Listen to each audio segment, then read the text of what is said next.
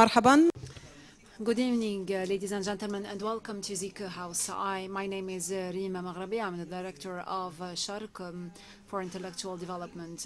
Together with my colleague Alexander Sandals, a Swedish journalist, have been hosting during the past year a series of conferences and dialogue series revolving around freedom and the freedom of expression. Today, we have two dialogue sessions that are held at the same time. Alexandra is holding a dialogue in Sweden, and I have my own gathering with you here. In Sweden, they are talking about the impact of migration on the intellect of Syrians, and here we'll be talking about of course, about the freedom of expression and shifting boundaries during times of conflict. The leading discussions will be held with Mrs. Mhanna Abdul, journalist at BBC, Mr. Ayman Mhanna from the Samir Kassir Foundation, and the photojournalist Ammar Abd Rabbo. As usual, we shall start with a series of questions that I will be asking to the different speakers. Then we will hand you over the floor. I shall start today with Ayman. How would you define freedom of expression, Ayman? This is actually a general question. The freedom of expression means that individuals have the right to express, to take photos of his or her own opinion, to express the change of creed, or to express changing opinions without having any other entity or any other party that is exerting any kind of pressure or of coercion against him intellectually or physically, and without subjecting him to any physical harm or imposing him to legal or social boundaries that could impede any communication of such an idea to the public. Any idea, says Reem, because even in democratic countries they have boundaries for freedom of expression. Of course, freedom ends when the freedom of the other party starts. However, the problem that we are encountering in our region is that we are trying to reinterpret the sentence I just mentioned in order to say that my freedom ends when the creed or when the creed of the other starts. I have the right to say that I do not believe in the creed of that other person, and that this is a creed that I could and that I would like to confront using any pacific means. It's not against any faith to actually express oneself against the faith or against the creed of another person. Of course, there are boundaries to express or to have him express his freedom of faith. However, the other boundaries pertaining to the freedom of expression are related to the interpretation protocol of Article 19 of the Universal Declaration of Human Rights, which stipulates the following. The boundaries may be imposed first if the following criteria are available, if they are established in the law, if the law is drafted by means of a very transparent and fully democratic means, and to have such boundaries expressed in their narrow sense, which means, of course, our nation, of course, can go depleted at any time, and only confessional issues or anything that could affect relationships with brother countries. All those stereotyped expressions are rejected. Third, if I am accused of having conducted anything that could lead to any coercion against my freedom, I must not express my innocence. The other party is supposed to prove of course, my criminal intent. If I call for violence or for any extremism or discrimination. For example, in Rwanda, there was, of course, a radio that has called people and provoked people to commit violence and homicides. Therefore, the party that is accusing me of conducting any irrelevant or unacceptable crime is supposed to prove that I have committed such a crime and to prove my criminal intent. So it's very difficult, and we need to have a law that is actually established by the law, and the crime is well defined, well specified.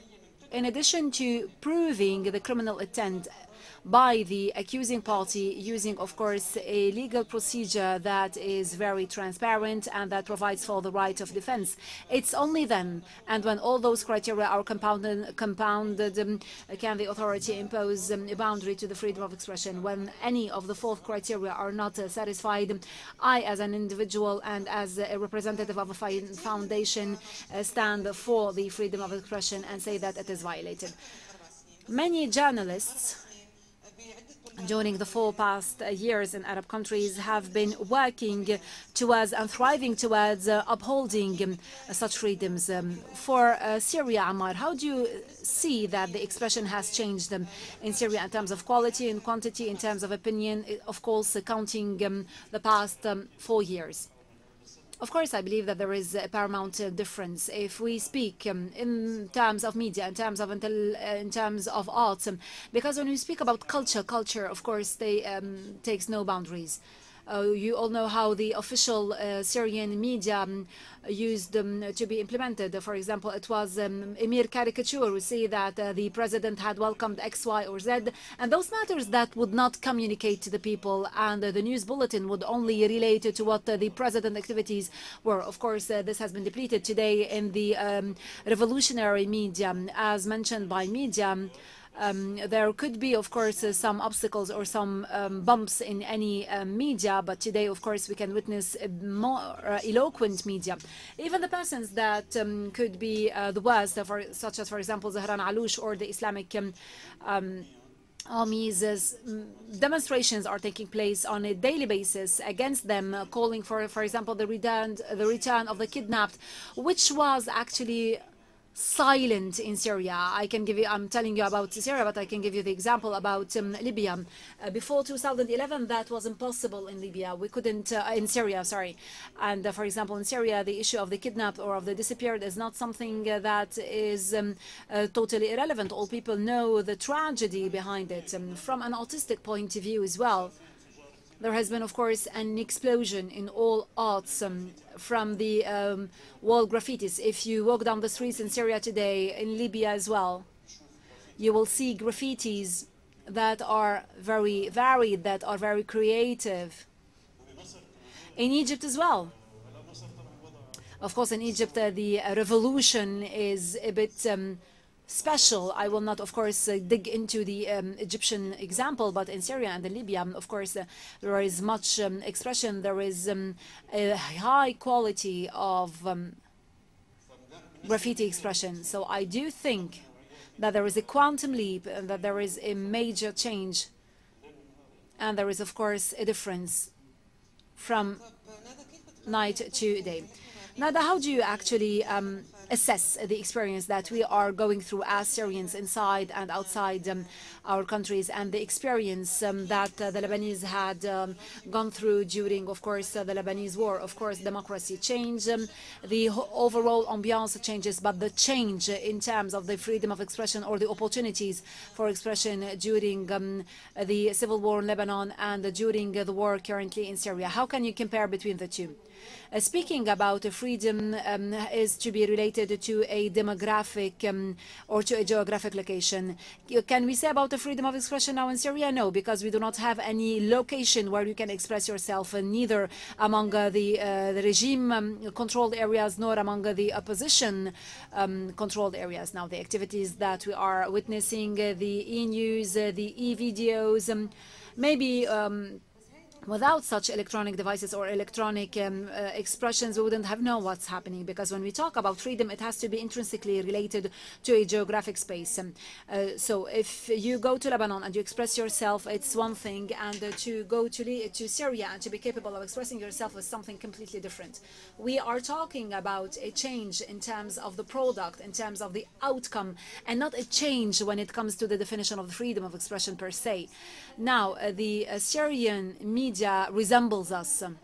It resembles us in terms of our civil war, because now the Syrian media has undertaken a civil war. And I think that the freedom of expression is not only related to you expressing your own opinion, but it's about having the capacity to embrace the opinion of the other. And this is something that we cannot witness on a constant basis.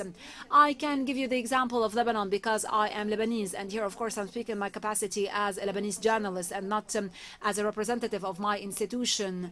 But I would like to say that the freedom of expression starts by accepting the opinion of the other, similarly as much as you expect to have your opinion be accepted without convincing, and to have your opinion be respected. So I think that there is actually a civil war in terms of media in the Syrian media.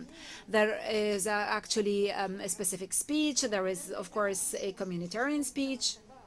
There are some things that I'm following. There are some e-news bulletins that I'm following, which I will not mention.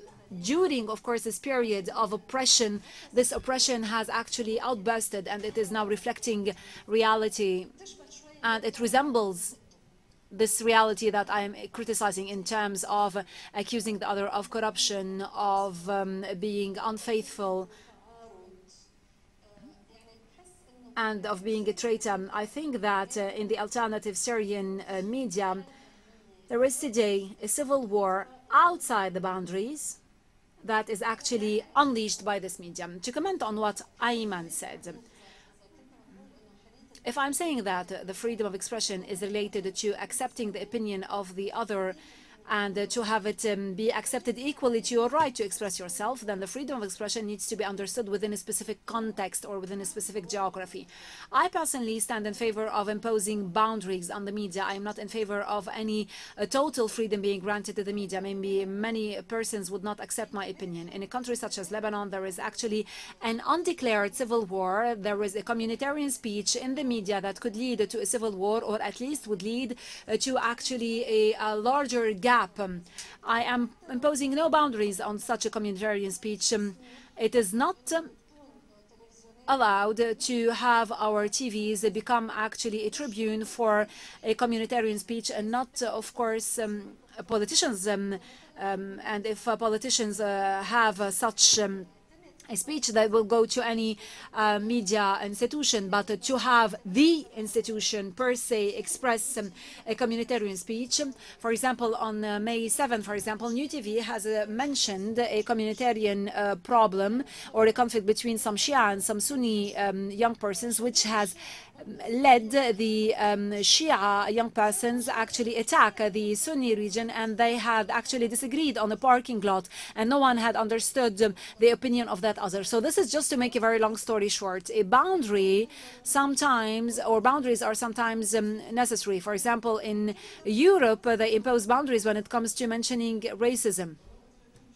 So boundaries can be two-shaped. We can either have an early censorship, or it can be a transparent, subsequent legal attitude. So my problem is with the pre-censorship, because we need someone to be entrusted with such a pre-censorship. Is it the National Council for the Media, or is it the Minister of the Media, which I do hope will not be involved, even if they are doing something positive, because we have seen the consequences of their involvement. As for having legal and clear mechanisms for accountability, and that will, of course, actually prohibit such interventions, then we can discuss the legal issues. With legal boundaries, maybe this could be well sensitive. Now, regarding, of course, the Lebanese issue is not your issue, but it doesn't start with censorship being a pre or a later censorship. It starts with not providing any permits to the media. Apparently, you are distressed with what that was mentioned. When you link the freedom of expression to a geographic space, this is something that I'm afraid from, honestly.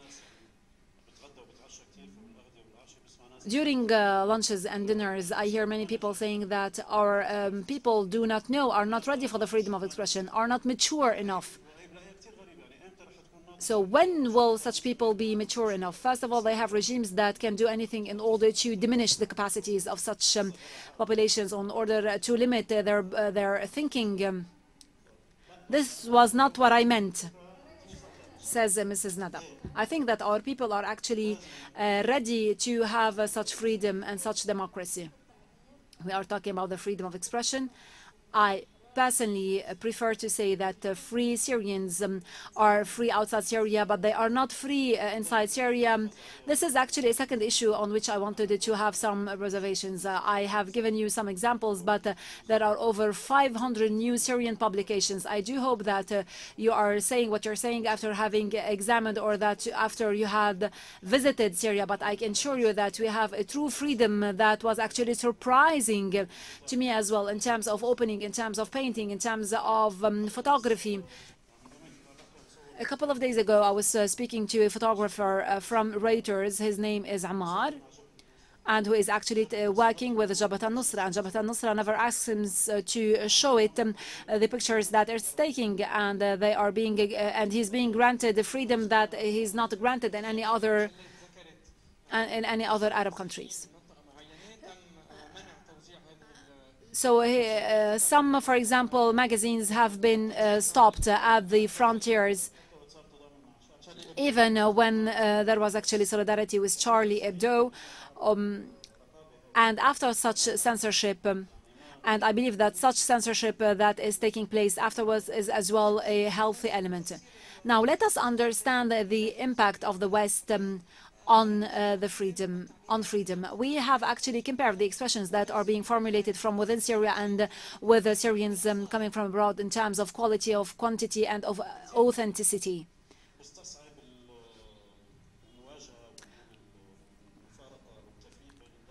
I think that we cannot differentiate between what's inside and what's outside. All the Syrians that are outside and that are in support of the revolution offer the rebels a new dimension: professionalism, languages, communication with the world. So they offer them many, many things that are not available to the people who are inside. And the people who are inside offer us, who are outside, authenticity,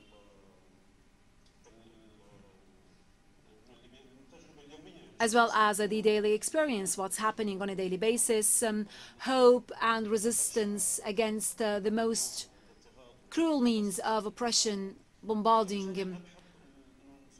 This is why I'm not happy to differentiate between the two. Of course, one can complete the other. As I have already said more than once, I have gone to the freed areas, and I like to use the word freed. And not once did anyone actually tell me, you are coming from outside or you are away from the revolution. Never. Which I sometimes read in the news, saying that there is some kind of differentiation. However, this does not translate into any facts on the ground, because they aspire towards such external support, and we who are outside require their presence and their endurance. This is why I do not think that there is any confrontation. That's excellent, Reem says. I do hope that we will all be working towards a full freedom.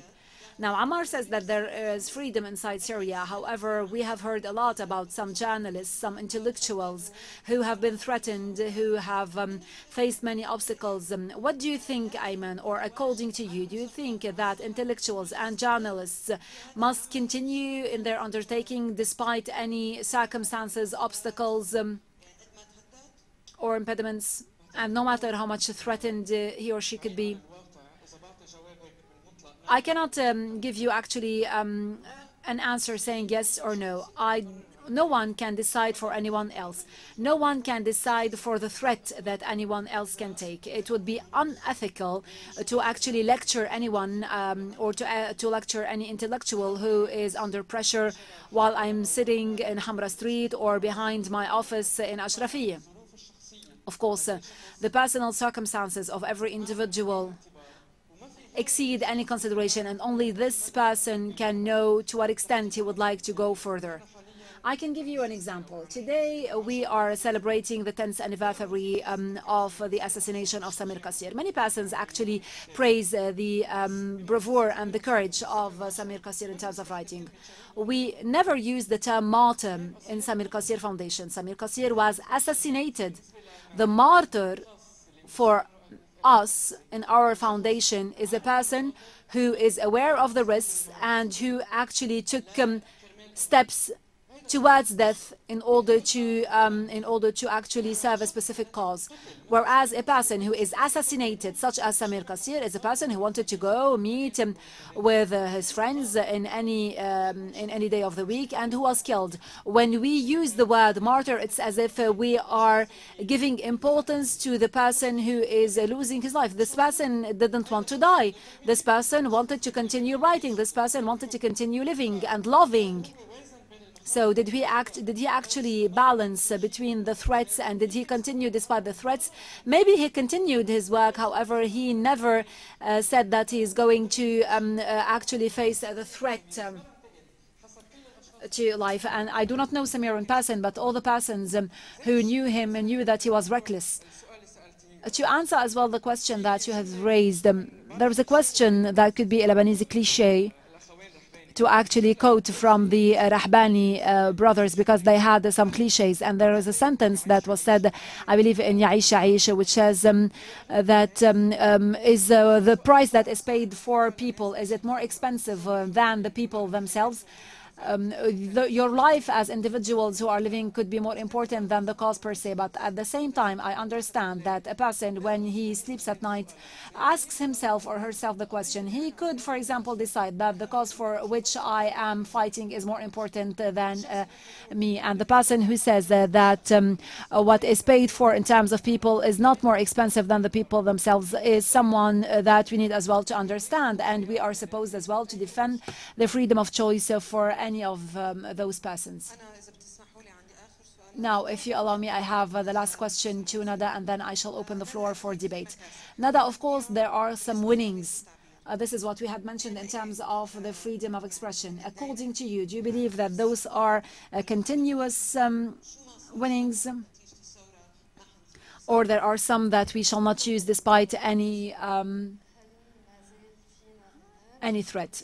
Now, the question that you raised in your invite is, can we still now talk about freedom? I wish to comment on what was said by Ammar. If we actually examine freedom of expression and if we inventory the situation, we see that it has relapsed. Samir Kassir stayed in Lebanon and he wrote from Lebanon. Would it have been the same impact if he had gone to Paris and written those editorials? I'm not sure. I think that there is a dimension that is related to the courage of that person and to the expression of the reality he or she are encountering. Now, if the Reuters photographer takes pictures of the violations committed by Jabhat al-Nusra and interviews a woman who says, I stand against an-niqab, would he still be a photographer of Reuters, or would he be added to the list of people who have been kidnapped and disappeared, among which, of course, we have some activists who are working with the revolution and who have actually archived and documented the violations? There is actually a photographer here now in Lebanon. Can he, for example, have a documentary about the violations that have been committed 30 years ago, for example, by the Kataib or by the Lebanese forces? I think that you understood my point, Nada says. I'm simply stating facts. I know, are there any foreigners going now to Syria? To what extent were people actually enthusiastic about going into the land of the opposition? Do we still have people among the foreign journalists going to Syria? No, because there is a risk, there is a threat, which answers the question that you have asked Ayman. At any price? No. As a journalist, the first thing that you learn, and this is something, of course, that you might disagree with me about, the news that you are covering must not be your last coverage news. Let us be realistic. We are no supermen. We cannot do anything, go to the front and God is protecting us. No, we need to think about ourselves. It shouldn't be our last coverage, and this is what is happening. This is why many people are actually relapsing from the coverage. Maybe we could disagree about the quantity, about the freedom of expression, but we cannot disagree that free expressions have increased during the past 4 years. These expressions, or whatever we have won during the 4 past years, will we lose them, or will there be any permanent winnings? No, of course not. You will not use them. You are building. But we are not an isolated island. this is our work as journalists. This is not an island that is actually isolated from what we are doing. So we cannot assess the development of our profession without actually assessing the geographic location where we are working. You can, for example, such as Anab Baladi, a magazine that I am following, and here, of course, I'm doing no advertising, such as Anab Baladi was published from inside, is now published from outside with a few coverage from inside. This is, of course, builds for the future. However, if the media is to remain a diaspora media, then we will not have the same Anab Baladi that was published from Daraya. Anab Baladi from Istanbul is not Anab Baladi from Daraya. That's why assessing the extent to which we are building is related to the reality that we are going through. Our reality is relapsing. I do not see any horizon for the freedom of expression, and all Arab countries are in the tunnel. Look at Egypt, look at Libya, the number of journalists who have been assassinated. You had someone that was working in Libya. You had a lady from Ireland who was taking interest in Libya. The same goes for Yemen, even in Jordan. That is why discussing freedom of expression is not actually in an island that is free from any reality. I agree with what Nada is saying regarding the importance of relating to the area. It's only when for example, in skies, we have no statistics similar to any statistics that are prepared by, for example, Journalists Without Borders. It's not because we cannot do this, but because any information that is built only on statistics is weak. And I believe that Lebanon and Jordan is an example. I'm not giving the example of Syria because it's a conflict country. Lebanon is a country where we have, of course, the most freedom of expression, eloquent freedom of expression in the Arab world. However, the number of violations are the most important in Lebanon in terms of physical aggression. And all this is taking place in Lebanon. Despite this situation, we have a larger margin of maneuver. Jordan is the country where the least number of violations are committed. Self-censorship is exercised to the extent that there is no need to have any threat or to have any complaint or any aggression. So in terms of figures, Jordan could be actually maybe an ideal country that could be as ideal as Denmark in terms of freedom of expression. However, we know that practically there is not one sentence that could be actually said in Jordan. So I believe that geography is very important, and we must not only examine figures. Here stands the importance of understanding how the laws function, how intelligence functions, especially when we talk about the freedom of expression. Between the 90s and 2011, Syria was among the countries where no arrest, except for the Kurdish region, says Ayman. So let's open the floor for debate. Yes, sir. A microphone, please.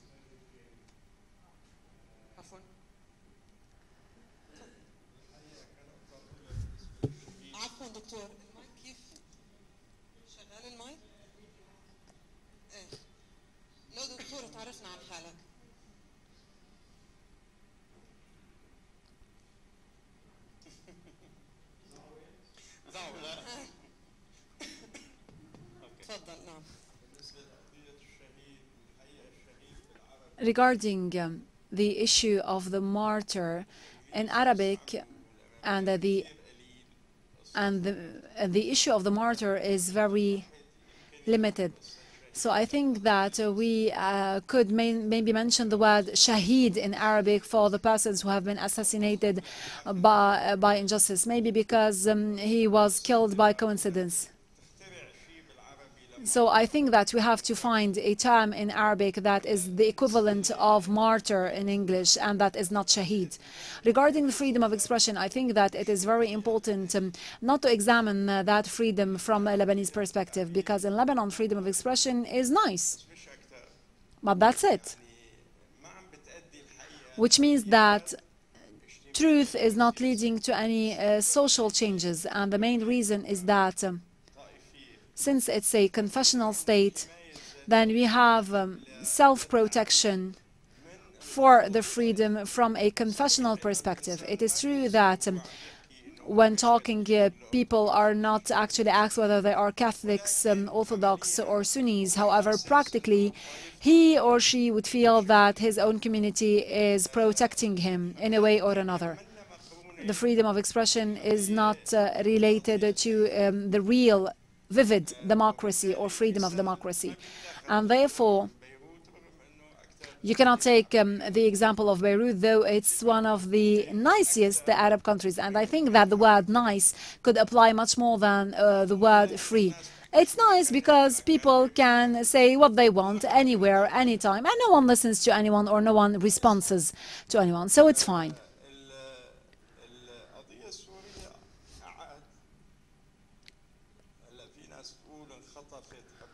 Some people will say that the freedom of expression has been kidnapped, abducted as a result of the exceptional conditional situation. I think, at least from a personal perspective, that I am threatened by the ambiance that you had depicted, the ambiance of freedom. I am frightened of this ambiance much more than the lack of freedom, because one person is saying Allah is with me and this is why I can beat you to death, whereas the other would say I could be very bad, however you'll have to cope with me, you'll have to live with me, I exist and I am stronger than you are.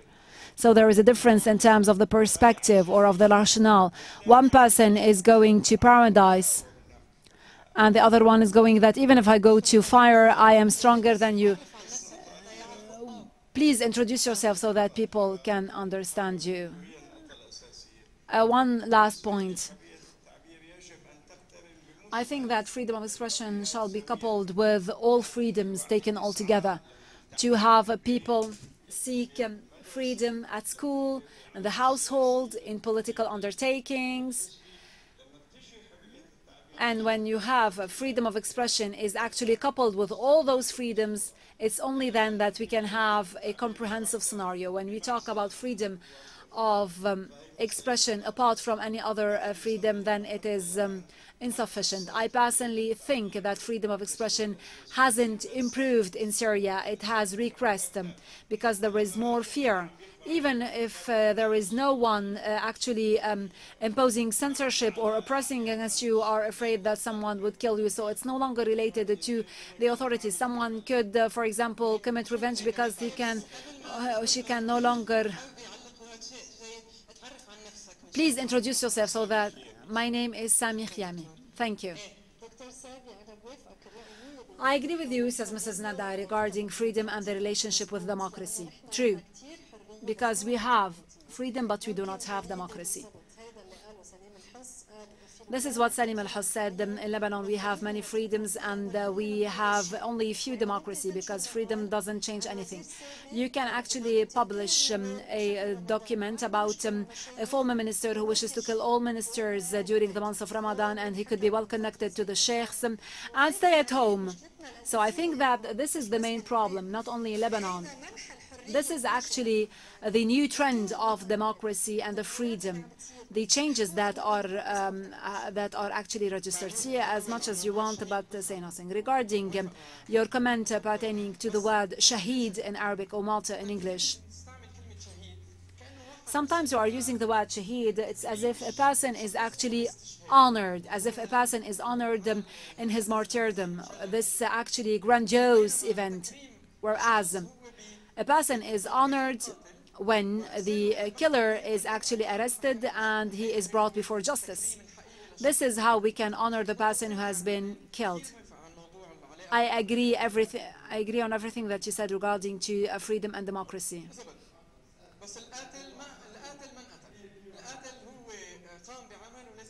So the killer needs to be held accountable no matter who the killer is. A second issue pertaining Lebanon and the change.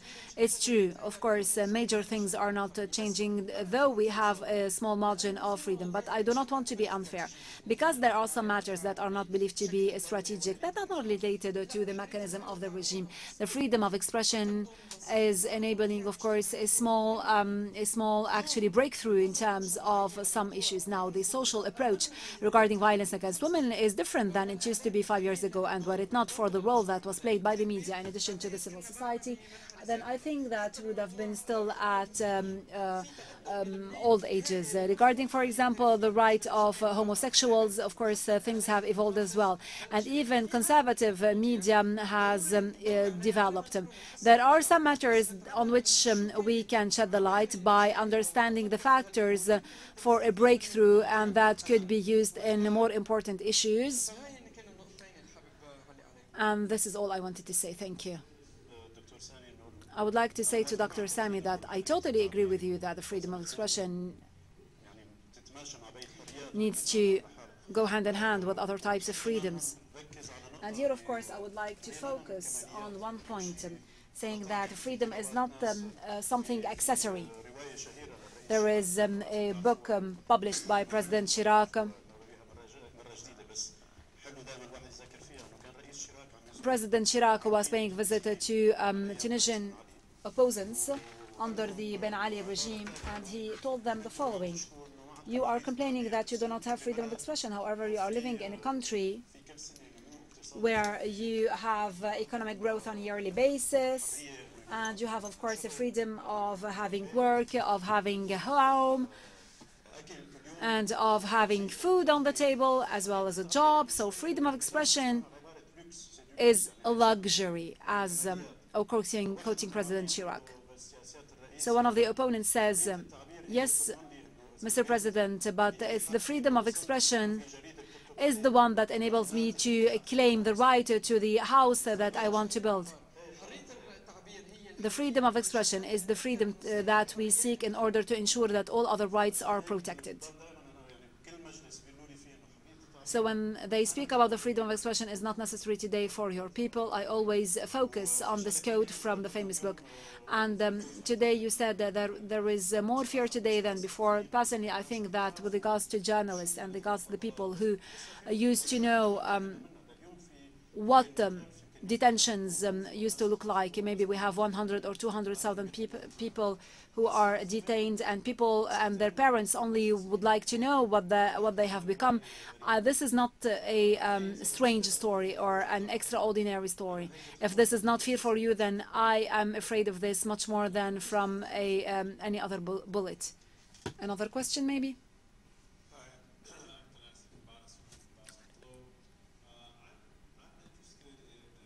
In your thoughts on to what extent, I mean, you guys framed this a lot in these very absolute and very broad terms, which I think are interesting as Blame well. Reem. Huh? Blame Reem for the broad questions. No. Anyway, I think those are very interesting observations on the regional particularities of media, free press, the debate between exiles and local authenticity. I'm interested, though, in where you sense movement, especially in the last 4 years, if there's been any movement, in where the red lines are on what people are willing to say, and by people, I mean journalists and also public speakers. So for a second, step back from whether this has changed power in politics, okay? I don't know any society, including in Europe or America, where free speech translates into better government directly. So holding off on that for a second, do you see areas where that's happened, whether it's in Syria or Libya or Yemen in the crucible of war, or even in Lebanon, which has been more or less at peace, and what causes those shifts when they do happen, those improvements, if you see them as improvements? Thank you. Thank you. أجوبتنا بالعربي. بلبنان عفوا ندى. Are you talking about improvements? أجوبتنا عفوا بالعربي لأنه عنا. Kindly answer in Arabic, says Reem.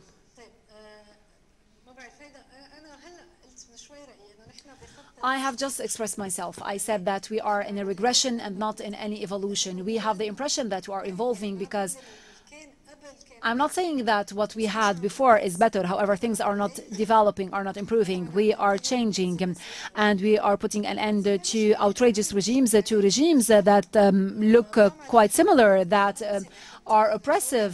We are talking about chaos. We are talking about a chaos that is oppressive of opinions, that is actually more militarized, and we can see, of course, all the communitarian oppositions. There is a demographic selection, and there are some things that I hope will change in our days.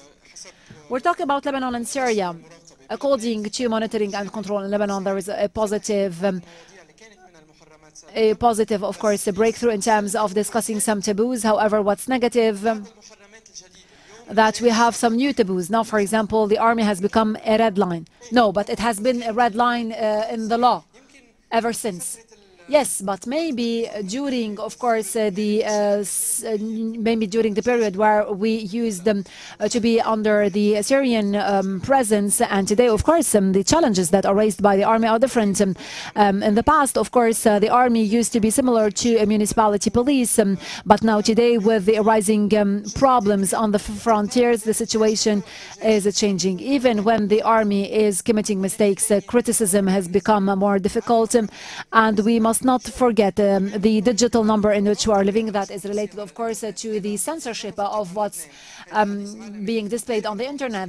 Yesterday, the American Congress has voted a new law on that perspective. Since we do not have any legal framework that governs expression on the internet and what the state can control over the internet in our countries, then it's very difficult to have things actually go out of hand and to go out of the good governance hands, to have the authorities actually invading our privacy.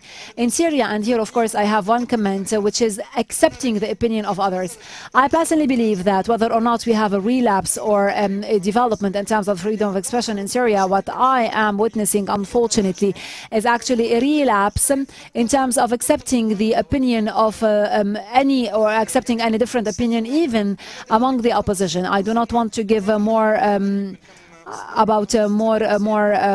details. We had actually a meeting revolving on that matter on arts during the Syrian revolution. The speeches that were made by some speakers that could have been invited to take the floor and who are all from the opposition, the insults among themselves were actually outrageous in terms of accepting the opinion of that other. Some, of course, are related to a political stand, but some others are related, and I would like to say this honestly, however, no matter how much I fear it, are related, of course, to the funding of artistic and journalistic undertakings, and which is actually causing sensitivities in the public opinion.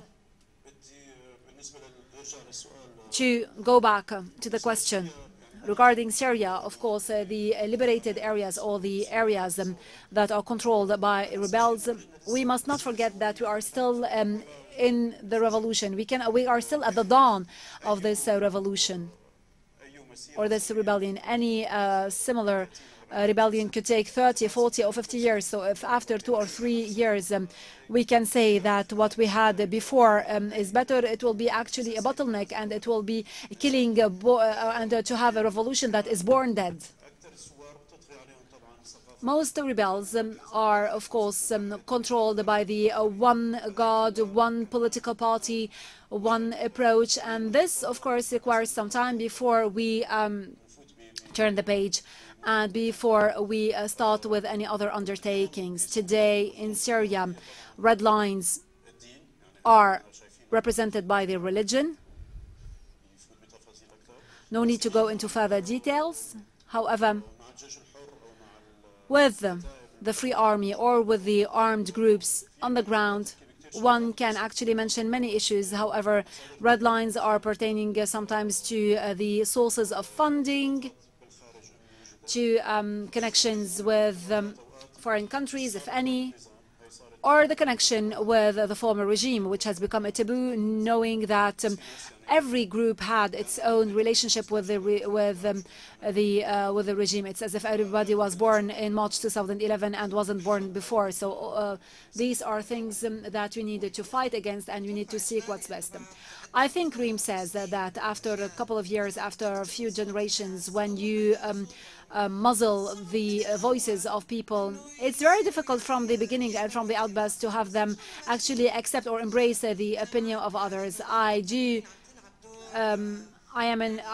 agree with what you are saying, Ayman, in terms of the funding. Do we have any other intervention or question? 2 more interventions.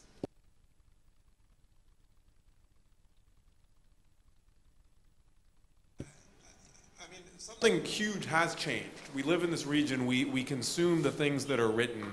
We see many, many people writing things in every country that I pay attention to that nobody was writing before 2011, okay? And we see information from places controlled by Daesh, and places controlled by Nusra, and places controlled by dictatorial regimes, places that we didn't know simple facts about 4 years ago, 5 years ago.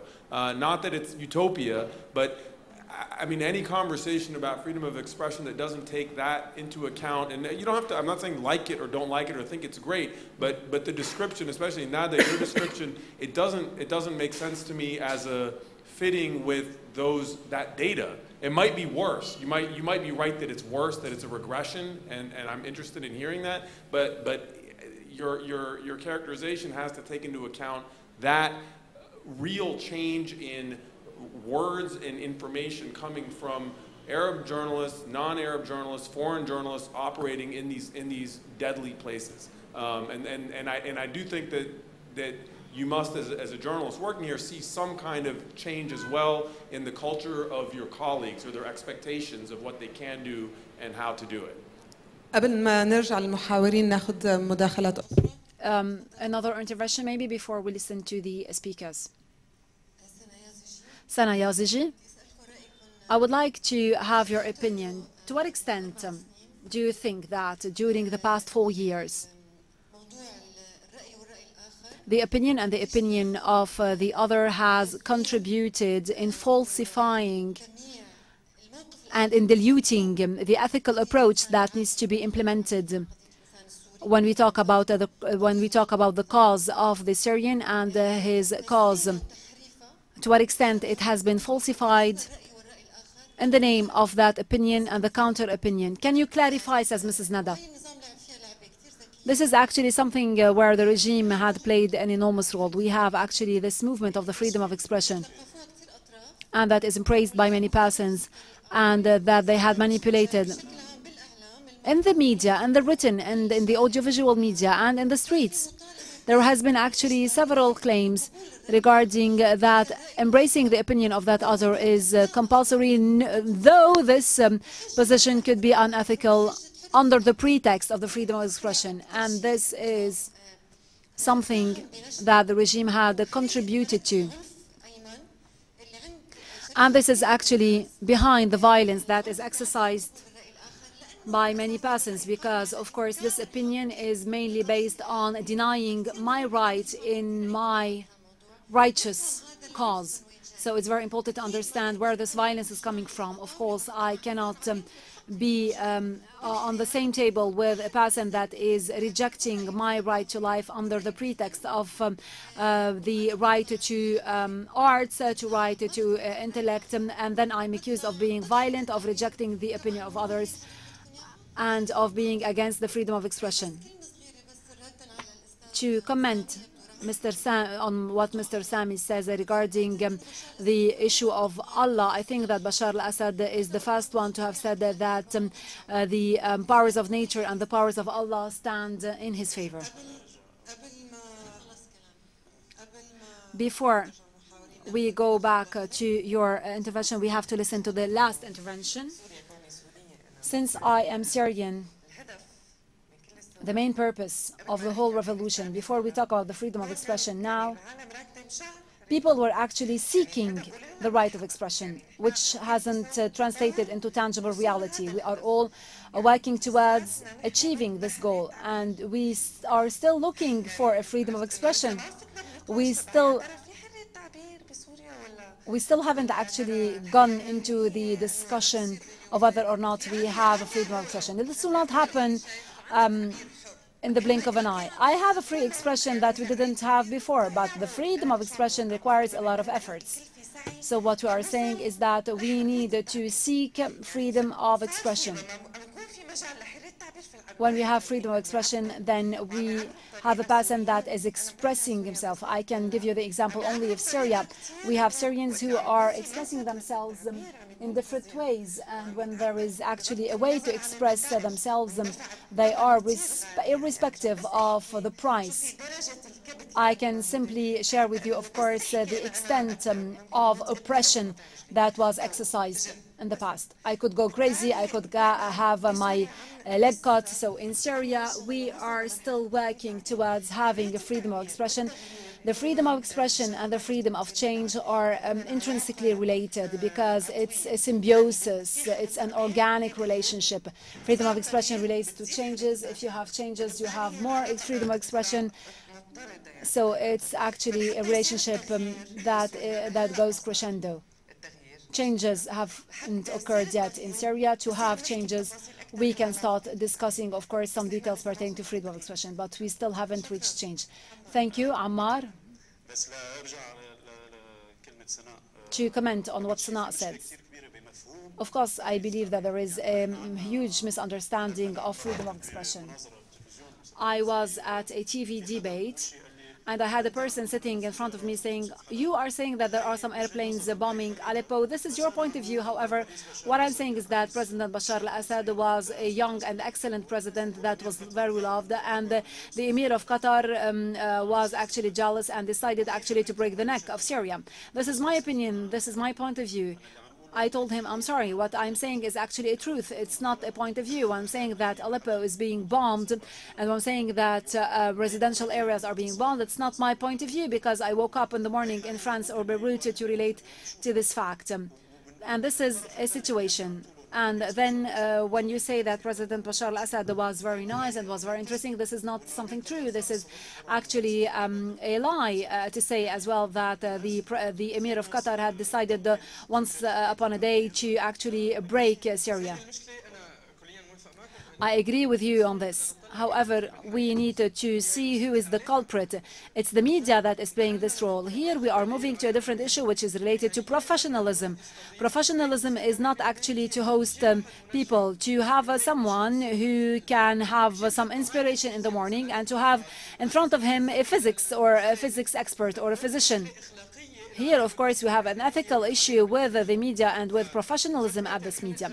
So let us, of course, remedy the problem. The issue is not the misuse of the freedom of expression. The problem is that we have media institutions that are totally unprofessional and that need at least to scrutinize the information. As long as we do not have any scrutinize information, then of course the role is not existent. So let us, of course, point a finger of accusation towards the media who are who are abusing, of course, of the rights. This is related, of course, to how to educate and to cultivate the people.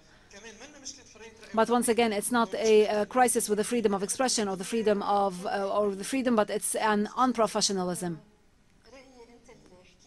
I think that what you have mentioned is a very sensitive and a very true issue because we, journalists, suffer from this problem. It is related to the opinion and to the opinion of the other. I do not know what the answer is. What if the truth is not objective? So what can I do? I cannot, of course, hold a balanced approach. And here, of course, I agree with Ayman, not only with regards the accuracy, but I agree with him on matters pertaining to the role of the media enterprise and the journalist who doesn't want his institution to become a platform for lies, for example. And here, of course, we are preaching no lessons. We can give many examples. There are some presidents who have committed crimes and who have been hosted by international organizations. And we have seen how journalists have brought pictures and articles, which means that you have given, of course, 1 hour and a half of time, and you have prepared yourself, and you have, of course, provided the information and the documentation, which means that you have attenuating the opinion of that other because you had expressed such an opinion. And this is something that I totally agree with you, and that will not be solved. I think that any newspaper anywhere in the world may not be very impartial. It's not a matter of an ethical approach. It's about the law and about censorship, because if we do not have a censorship system, then ethics alone cannot be upheld. I stand with them against pre-censorship, because who will exercise a pre-censorship? Irrespective of the country, pre-censorship is actually a visa to oppression.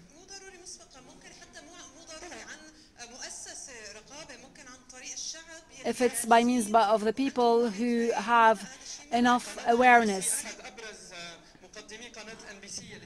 One of the most important spokesperson at NBC had covered, or who had lied about the coverage of some wars. Here we can see how professional coverage or censorship can actually play an important role. So the question, as a journalist in many media institutions, the question is to be objective means to actually give 30 minutes to the criminal and 30 minutes to the victim, and then let the audience decide.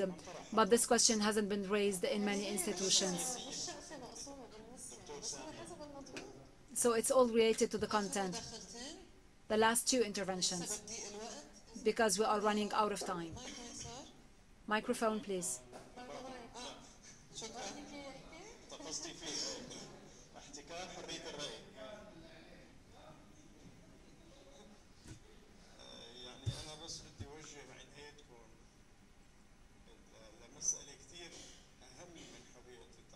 I wish to raise a point that is more important than freedom of expression, which is inclusivity. Are we a people that have decided to be included or excluded in the world? Are we a people that is worthy of living and of freedom, or are we people? But why are we to decide what they want to say about us? It is up to us to decide.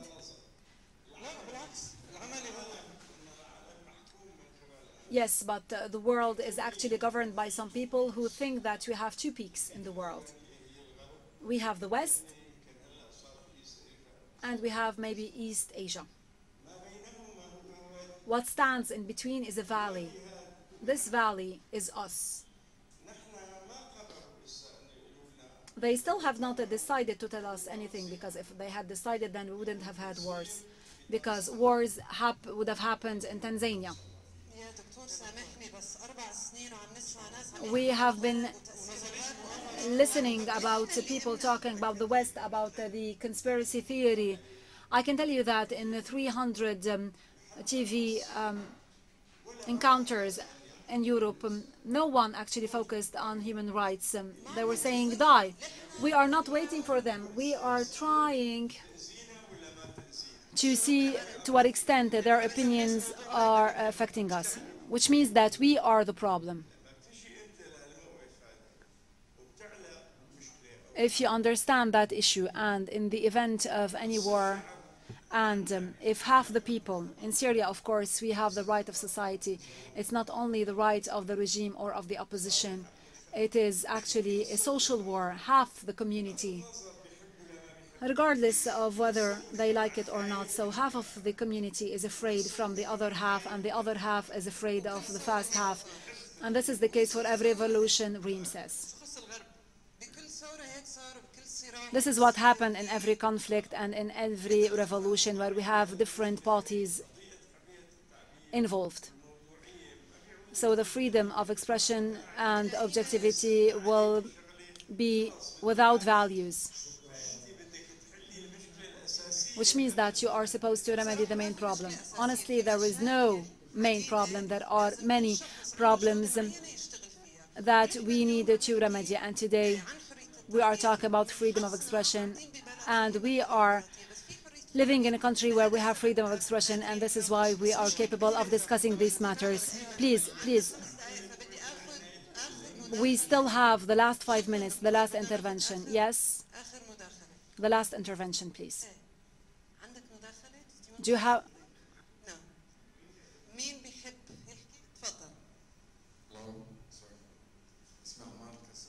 My name is Ammar Abd Rabbo. I'm Syrian from Damascus. What do you think is the right step to be taken.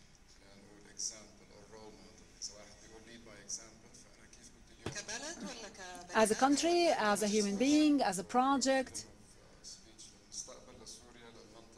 for Syria, for the region, how can I change the region? Especially that now we are in the midst of the war. There is no tangible result on the ground. So the last question, which means they have to summarize. I give no lessons to anyone. We need to continue in terms of creativity, in terms of productivity, but as well in terms of training and professionalism. They can go hand in hand, freedom of expression with training and professionalism, and every country will produce the result of such activities, especially in our regions. I do not think that in my age, in my experience, or in my country, I can give lessons to anyone.